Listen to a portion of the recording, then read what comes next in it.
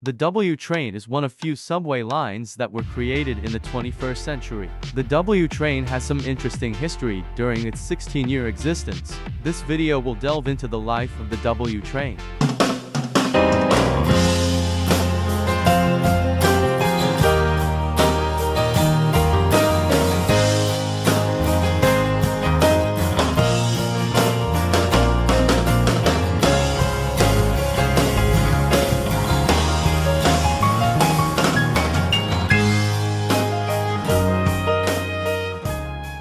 The W train was implemented on July 22, 2001. The original route had the W train begin in Coney Island and running on the West End line to Astoria Ditmars Boulevard. After the events of 9/11, and trains were eliminated, being replaced by full-time W train service until October 2001. 2004 would mark a major change to the W train.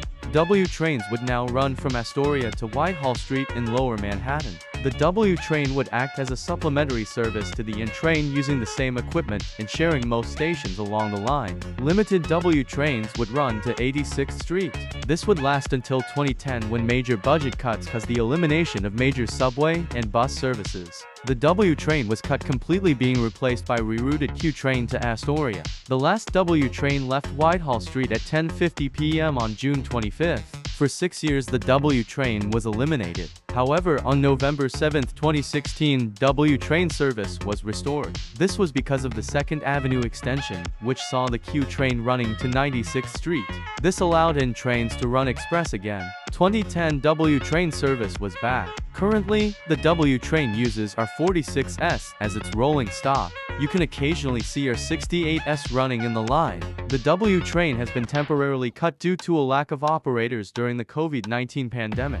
The W train is a major part of Queens subway riders, as it provides additional service to Manhattan. Overall, I think the W train is a good subway line. It's simple and a decent backup to the N train. Service could definitely be improved. I give it a 7 out of 10.